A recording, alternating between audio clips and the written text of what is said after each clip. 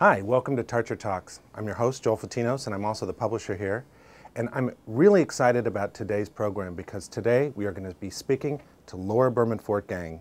Laura Berman Fortgang is a self-help author, 3 best-selling self-help books. She's also an interfaith minister, and she's a nationally known speaker. She's a pioneer in the area of life coaching.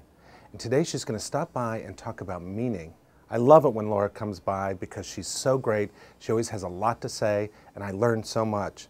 So I want you to come with us, and we're going to go down to the Hudson River and talk to Laura, and we're going to talk about her book, The Little Book of Meaning. So why don't you come with us?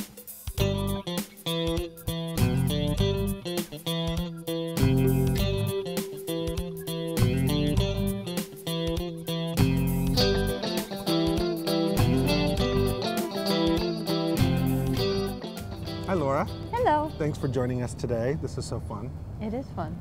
I have known you now for about a dozen years, almost a dozen years. Wow.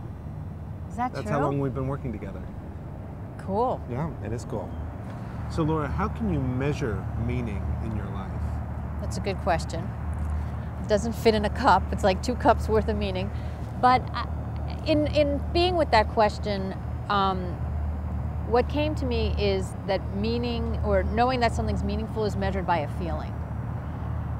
That when you've had a meaningful conversation, or you visit with a meaningful piece of jewelry, something that's connected to a memory of somebody who you love, you're filled up with a certain emotion and feeling. And I think it's a feeling of being alive, being aware, being fully present in a moment. And when people say that they want to do something more meaningful, or their life lacks meaning, I think they're missing a feeling. And I dare call it a version of happiness. But maybe it's not that, elated giddiness that most people think happiness is. But meaning feels soulful and full. And so I've come to define the measurement as a feeling. Well, in the book, The Little Book on Meaning, you talk about the fact that the desire for more meaning can feel so big. It can just feel so huge. And yet the answer to getting more meaning is actually often small, bite-sized experiences. What do you mean by that? The search for meaning is that existential angst, and people really suffer over that. That's what I mean by it being huge. And what I find ironic is that it's really the small things in life that make people feel like they have a meaningful life. It's a state of consciousness. It's a connection versus where we separate. So connection to each other, connection to the planet, an interconnectedness versus all the things that we do to be separate, or to have our ego take over and say we are better, or we're more in control. And that actually moves people away from feeling meaning. And that's the main exploration in the book, is where do we disconnect and where do we need to connect to feel that feeling. You divide the book on meaning into 5 sections, 5 M-word sections. What are those 5 M-words, and give us a little bit about each of them? Sure, the 5 M-words just came pouring out as I was coming to writing the book. And the first M is mystery, that we need to have awe and reverence for the mystery of life, because that discovery and that awe, it brings meaning to our life.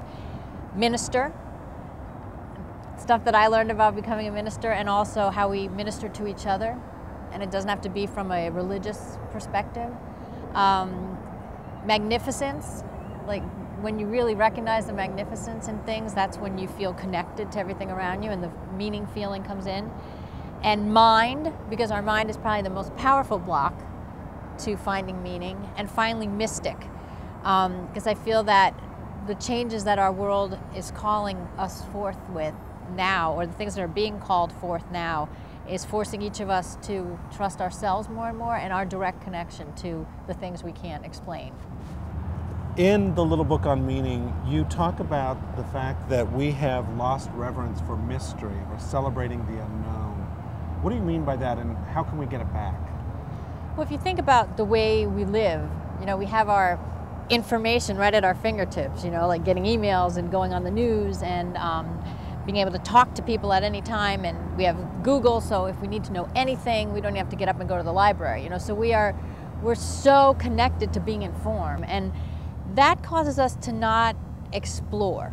We're used to instant answers. So in exploration, if you think of nature, or you think of spending a moment really looking at sand or just getting lost in something that you don't understand with a reverence, that gives us that feeling of meaning. When everything is fast-paced, we have all the answers, you have the literal translation of meaning. I know what this means, I've looked up the definition, but you may not have the feeling that it's meaningful.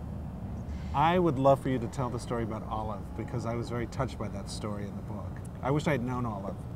Yeah, Olive was a miracle that landed in my life. I had the wisdom in my 20s when I was really depressed to like get out of myself and do something for somebody else. So I volunteered for an organization that delivered food to elderly people and shut-ins. And here I am by myself on the Upper West Side of New York, and I am supposed to go to this address, and I get up to the floor of the apartment, and I knock on the door, and I hear this, just wretched voice just saying, "Go away!"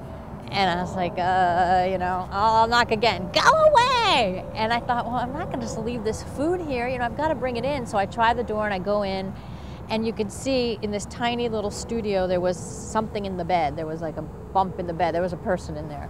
And I said, I'm going to leave this for you. And she's like, well, don't get old. Just get out of here. And I was really just a 25-year-old nervous breakdown case. I mean, I didn't know what to do with this. So I was like ready to turn away and just leave. And I don't know what possessed me, but I asked her when was the last time she had her nails done, like had a manicure. And oddly, like she sat up in the bed and she started talking to me. And I asked her, do you have any nail polish? Do you have an emery board? And she was like, yeah, over there. And we just sat down at the little table in the little room, and I did her nails. And you could see her go from like an ashen, almost dead color to having pink in her face, and started talking and opening up to me and telling me things. And this led to bi-weekly visits to do Olive's nails. And now Olive had never married, had never had kids. She had no one in her life right now at the very end of her life. And I had decided 10 years prior that I was never going to have kids, and I was never going to get married, and I was always going to be independent. And I kind of saw the outcome of what my life could be if I didn't include people in it. I was one of only 4 people at her funeral, including the clergy person, and I'll never forget her. And it really felt like some kind of cosmic happenstance that I was there to help her to the end of her life, and she was there to make sure that I began mine. So Laura, what would you like readers to take away from your book, The Little Book on Meaning? I'd like them to take away that feeling that I'm talking about, that I think is meaning, to feel that fullness, and to recognize that they're already leading a meaningful life.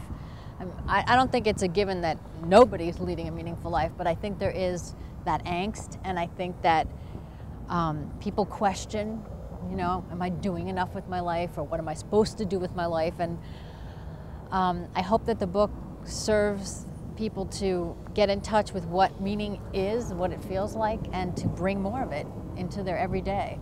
I don't think it takes an extraordinary circumstance to have a meaningful existence. So, was it meaningful to write the book? It was. It really was. It was more fun than any of the books I've written so far. In what ways? Just to see it not be, first of all, I get to bring a lot more of myself to it, and I'm not speaking as an expert. So it gave me just a freedom that, I feel like I've represented coaching for a lot of other coaches with my other books, and this isn't per se about coaching. This is about meaning. And well, it's definitely the most personal of all of your books. It certainly is, and sometimes I question, like, why am I going to tell everybody this? Yes. Why am I doing this? But since I suffered a major depression in my 20s, and all the success that I've had post that time, I always feel like, okay, I wasn't supposed to die. There was a reason that I kept going, and so I feel like I want to share that, because I know there are other people who've been through things that think, nothing good can happen for them, or if they look at me and they think I'm so successful, oh, something like that can never happen to them. It's so not true. And so I've always been about telling on myself so that people realize, if I can, you can. Right. So that's always where I've come from. I remember being a self-help junkie in my 20s and feeling like, oh, I'll never be like that, or how do you do that? You don't explain it in the book. So I've always felt this need to be approachable, real, and tell my own stories, because people learn through story.